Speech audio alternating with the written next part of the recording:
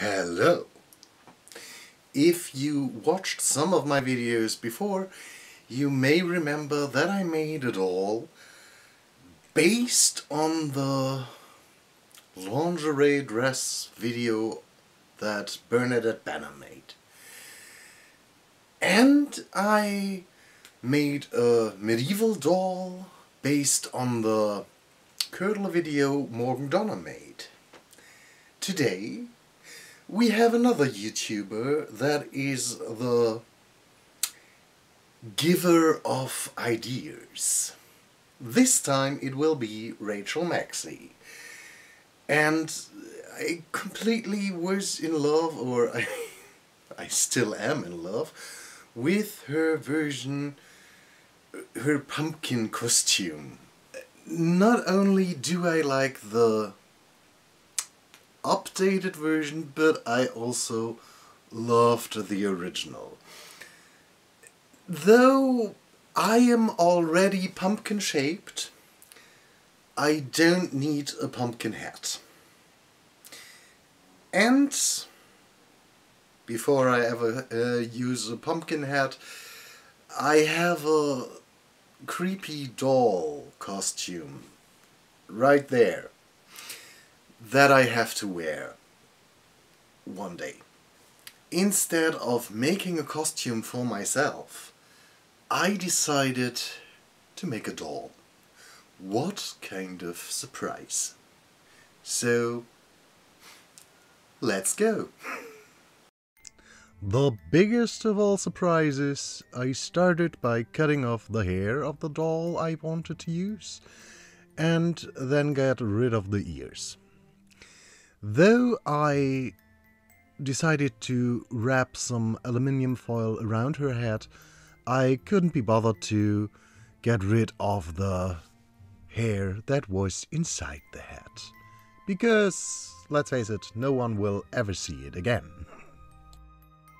For the sculpting part, we first had to make a little bit of mixy the two parts of the epoxy clay together, and then I made some little balls out of it, just to have different segments that already show me where I have the indents that a pumpkin normally has. These ridges that you see along the whole thing. And yeah, first I put all the balls onto it, bulked everything up a little bit, smoothed it out. You still could see a little bit of the ridges, not on video, but in real life they still were there, just slightly. And then I took my sculpting tools and defined everything a little bit, at least. There will be a lot of defining later and in between every step. So this was just the first of a lot of defining moments in the life of Jillian Candy Corn. And yes, I sound totally annoying now. When this was more or less like I imagined it, it was time to make the eyes. And yeah, just to have them, I first made a little indent with the end of an pencil to have the roundness that should stay in clay, and then hollowed out the rest. So we had a little bit of pumpkin carving. Not a lot, but there was something that you could consider carving. Or something like that. And after I was more or less satisfied with how the eyes looked, I gave it a bit of texture, so defining again. And then it was time for giving her some luscious lips. Just with a little bit of clay, I put it on there and tried to get the lips right. It was a little bit difficult. First it just looked like a mustache, you know what I mean. And it's okay, I think they are a little bit large, but who cares? She's cute in the end. That is the most important part, I think. And then we had to define everything again a little bit more. And it was time for the stem part of the pumpkin. First I just thought make a little one, and then I wasn't satisfied with it and made it a little bit bigger and gave everything some vines to look like kind of some hair that is falling in front as a pony. No, as a fringe. Fringe? Fringe. I think it's fringe. Then defining again, and with that the sculpting part already was done. It went quite well, it was quite easy, and I was very happy with the result. For the last ridges I used an aquarelle watercolor pencil. That's better. And with that I could already see a little bit of the ridges, which gave it a bit more depth, and that was quite cool. I think I will do this more often. And after that was dry, of course, I removed as much of the aluminium foil as was visible, and then painted the eyes black and mixed up some acrylic paint for the main pumpkin head color thing. My English talking is very, very great today again. Yay! Though I am, like we already know, one of the most patient persons in this world, in between coats, I took out my heat gun and just dried her because I wanted to be done with her. I don't really love the coloring part of the projects. I don't know why. But with 3 layers, she was more or less coated evenly, and though I already planned to give her a little bit of low lights, so some darker areas, I couldn't be bothered anymore. So I mixed the color, or remixed it, a little bit darker, a little bit more brownish, and went to town with it. First on the lips, and then later on the ridges, the indents, just to get some more details into her whole design.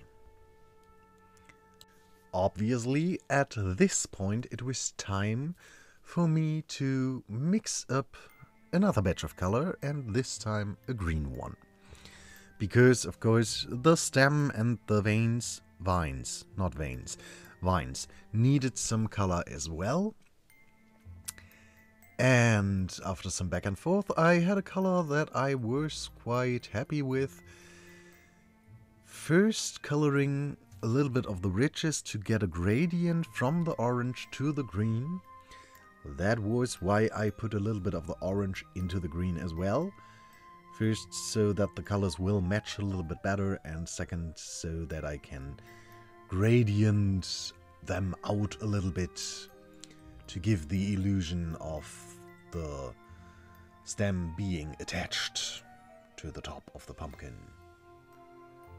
Gosh, I talk so much trash today. Yeah, and then I darkened that up a little bit and was more or less done with the painting part, which I was very happy about, because painting isn't my thing.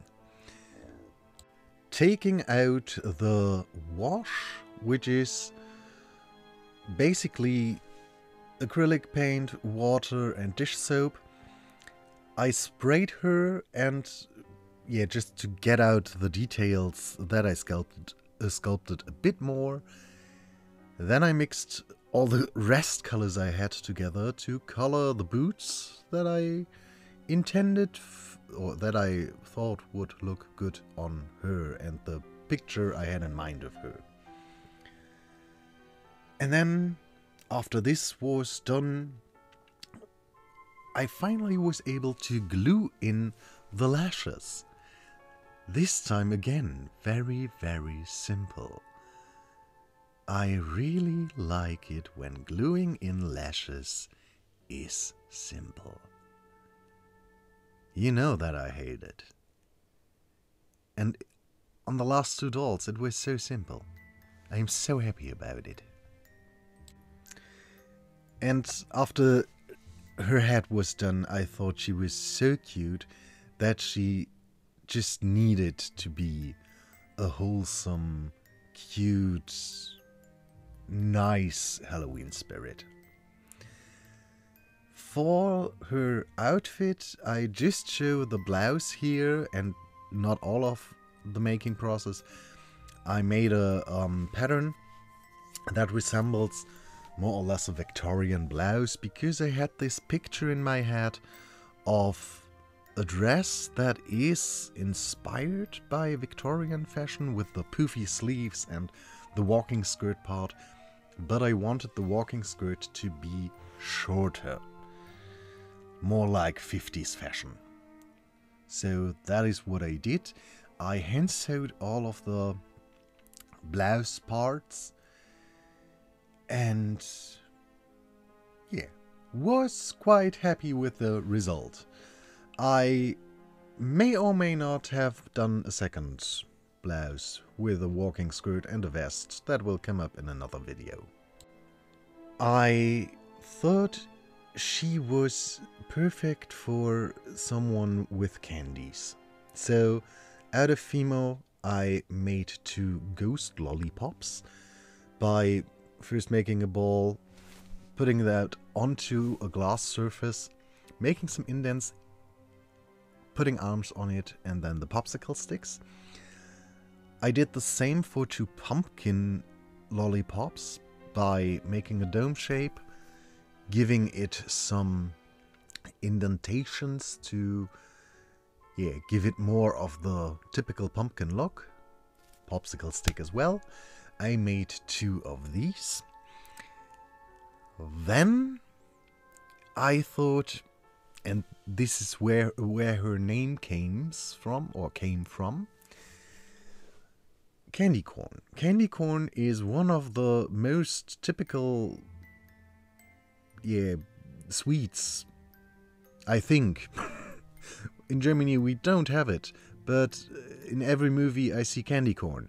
So I mixed up a lighter orange from white and orange because I forgot to order yellow, then put the normal orange on top, and at last a bit of white, rolled that together, and just cut it into 2 lines that are a little bit tapered to the top, to be able to cut them into little pieces afterwards. They are not as dome-shaped or pyramid shaped as the regular candy corns, but it was okay. The rest of it I twisted into marshmallows, and then I made some snakes out of orange and black, twisted them together, curled them up to have some more traditional lollipops as well. Then it was just putting on some details like the eyes, and I couldn't be bothered to make it too detailed. Just rolled out a snake, made little dots and put them on. They look a little bit wonky, but no one will look that close. So I'm fine with it. as I mentioned in the last video, sometimes good enough is good enough. Off camera, I wrapped everything into little plastic bags that I made out of plastic I had laying around. Finished the basket that I had laying around, put everything together. Then I decorated her hat, and it was time to put her together.